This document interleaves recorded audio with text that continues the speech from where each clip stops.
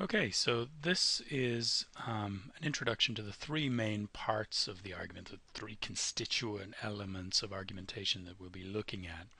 So we're going to be looking at, as we'll see, the premises of arguments, the nature of inferences, and we'll be interested in identifying conclusions.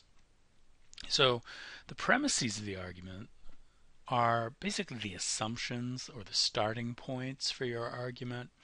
The premises are the things that we can sort of take for granted as good starting points. So here, premises, of course, are either true or they're false.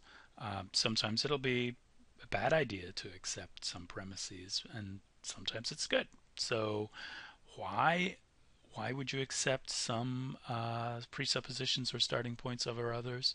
Well, you might doubt that they are true. Simple as that. So we don't want to ground our arguments or start our arguments from false premises. Now, when you're reading other people's arguments or when you're developing an argument of your own, you might want to say, well, what exactly does the argument assume? So now often the argument will explicitly state its premises, and that's convenient. That's good. Usually, the premises or the assumptions of an argument are hidden.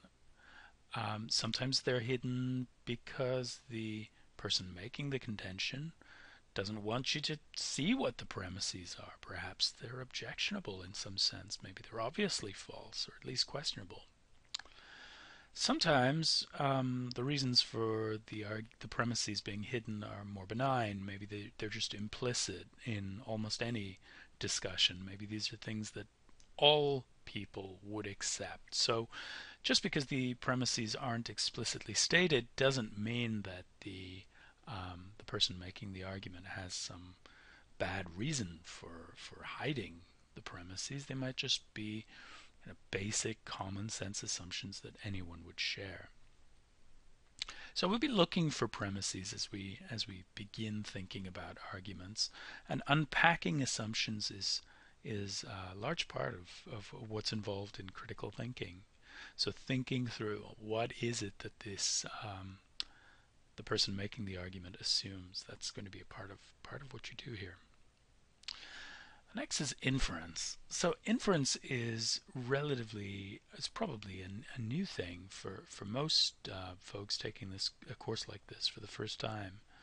And an inference is basically the steps or the moves in an argument. They're what takes you from the start, from the assumptions, to the conclusion. So the inferences are the ways we make moves within an argument. So an argument's just not a statement of some fact, let's say, or an assertion.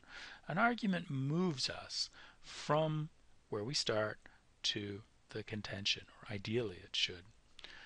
So remember, the point of arguments really is to convince an audience of some proposition.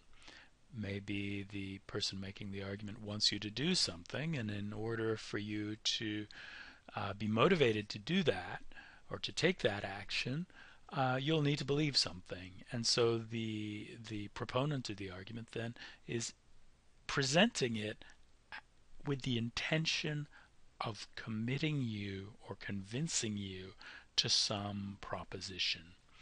So what's that final proposition? Well, we call that the conclusion or the main contention of an argument.